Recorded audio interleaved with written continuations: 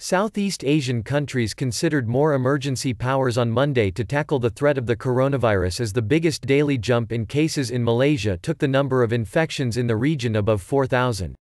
The virus has killed nearly 100 people since the number of cases started to shoot up early this month.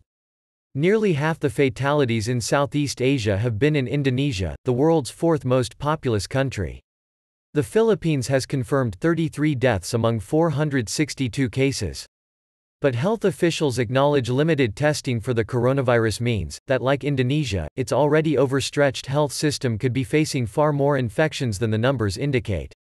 Governments are scrambling to raise their defenses with border closures, entry bans and lockdowns. The Philippine Congress held a special session to consider allowing President Rodrigo Duterte's government special powers over businesses such as utilities, transport firms and hotel that could quarantine people or house medical workers. It is a step we were reluctant to take, but the circumstances and the experience of nations worldwide convinced us that we have no other choice. Duterte's executive secretary Salvador Medialdea told a near-empty Congress, with most lawmakers streaming the session at home. Duterte has a supermajority in both chambers, so the bill is expected to pass, although the opposition is concerned about the scope of the powers and potential for abuse. The Philippines was the first Southeast Asian country to adopt lockdown measures, with borders closed to foreigners and tens of millions of people in home quarantine.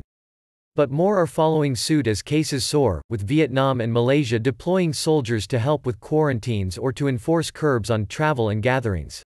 Malaysian Prime Minister Muhyiddin Yassin said the government may consider extending movement restrictions by up to 2 weeks, and would announce more economic stimulus to soften the blow from the coronavirus and weak oil prices.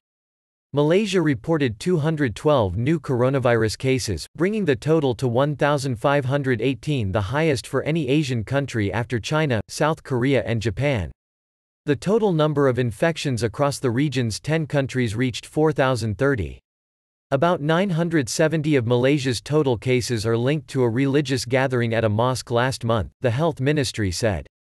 Indonesia's capital, Jakarta, has joined Thailand and Cambodia in shutting bars, cinemas and entertainment spots. Tens of thousands of migrant workers left Thailand for neighboring countries after new restrictions were announced at the weekend.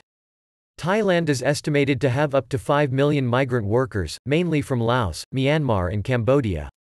Laos and Myanmar have yet to report cases of coronavirus. Thai authorities have urged workers not to rush out of the cities in large number and to stay put in order to curb the spread of the disease. The mass traveling will increase the spread of the virus, said Twi Chotpatayasunand, a senior advisor to the Thai Health Ministry. Global travel hub Singapore, the wealthiest country in the region, announced on Sunday a ban on short-term visits and even transit stops, after a surge of cases from abroad. The scale of the disruption was brought home when Singapore Airlines (SIAL, SI) said it was cutting capacity by 96% and grounding almost all of its fleet.